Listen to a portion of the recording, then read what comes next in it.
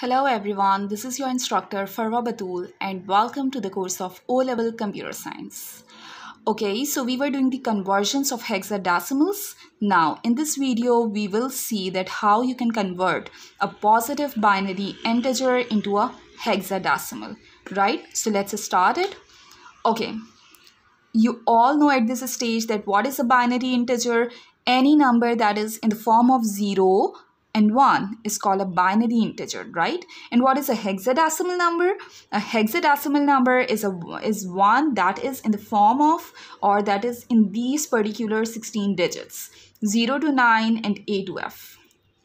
Right? These 16 digits are used in order to represent any of the hexadecimal number. Okay, now what is required over here for this conversion? This conversion table. Yes, this is the most important thing for this topic. This conversion table basically tells you that what a hexadecimal digit represents in form of binary, like what is the value of 2 in form of binary, that is 0010. Okay, if I say that I have given you 8 in hexadecimal number system, then what is the value of 8 in a binary number system, right? So you will see this table and you will tell me that 8 is equals to 1000 in form of binary, right? So this is the conversion table that is required over here in order to do this conversion, right? And again, you will say, or you can pop up a question that why we need 4 bits over here in order to represent each of the 16 hexadecimal digit in its binary form. Why 4 bits? So again, I am going to explain it. I have already explained it in my previous video when I have done the conversion of hexadecimal into a binary, but I can explain you again using the formula 2 raised to the power n equals to what? Equals to these 16 digits, right? Since I have 16, so that's why I am using the formula 2 raised to the power n, that must be equal to this 16, right? What needs to be the value of n? N here is representing the number of bits that are required to represent 16 distinct hexadecimal digits, right? So this n needs to be 4 in order to be equal to 16. Right? So that's why we say that we require 4 binary numbers, 4 binary values in order to represent these 16 digits, right? So that is why we have used the combination of 4 bits to represent these 16 hexadecimal digits. Okay, now moving towards examples, right? We will see different examples of conversion, and in that I am going to use this table so you can better understand how we can convert it, right? So moving towards my first example.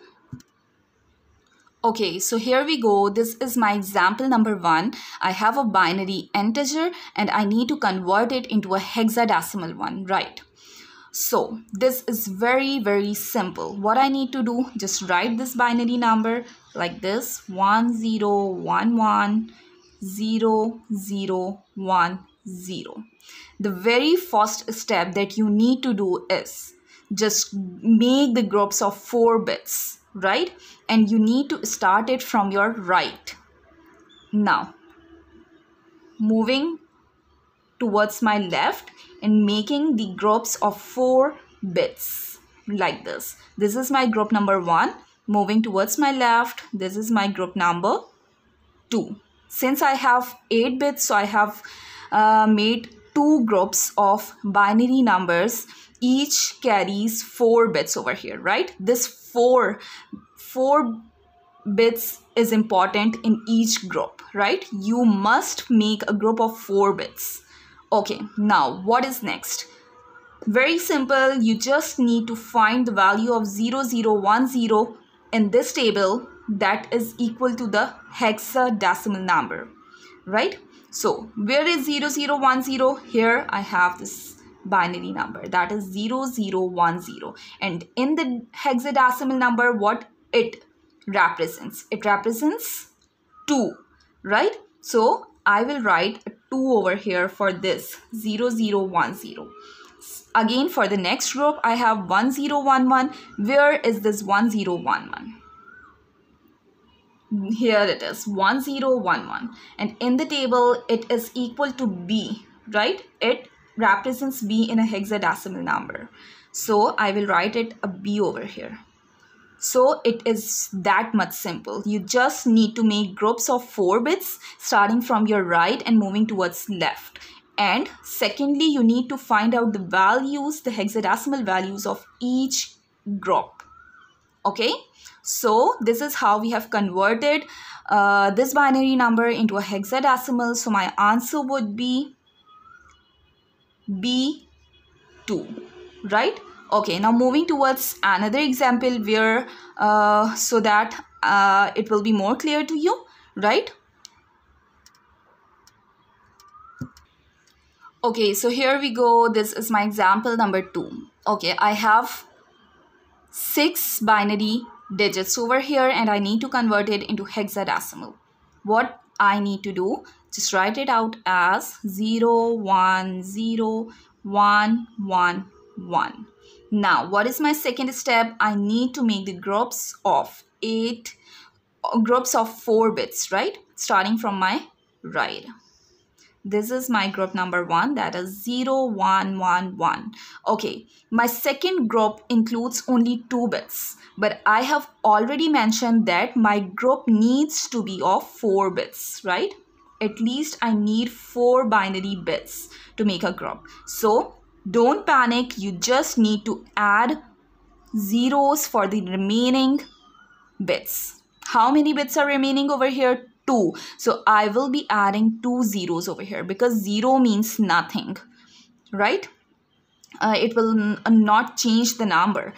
So that's why if you don't have enough binary bits to make a group of 4, then you can add zeros to your left. Okay, so this is how we have completed the 2 groups. This is my group number 1, this is 2. Again, the second step would be just find out the values of these binary groups in terms of hexadecimal. So that is 0 1 1 1. I will see the table. Here it is 0 1 1 1, and that is equal to 7 in a hexadecimal number system, right? So here I have 7, and what is this? 1 0 0 0. So in my table, here it is, right? 0 0 0 1, and that is equal to this 1 in hexadecimal number. So this is the required hexadecimal number. My answer here would be 1 7, right? So in this example, we have seen that if we are missing with some of the bits that are required in order to complete a group of 4 bits, so what we need to do, we just need to add zeros at the place of that. Okay, so I am just sharing another example of 16 binary bits so that it will be more clear to you, right?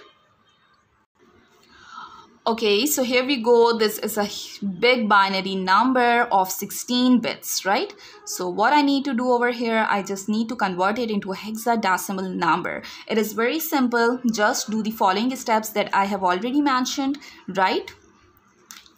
I am going to write this number as, okay, I'm not writing it again. I'm just making the groups starting from my right.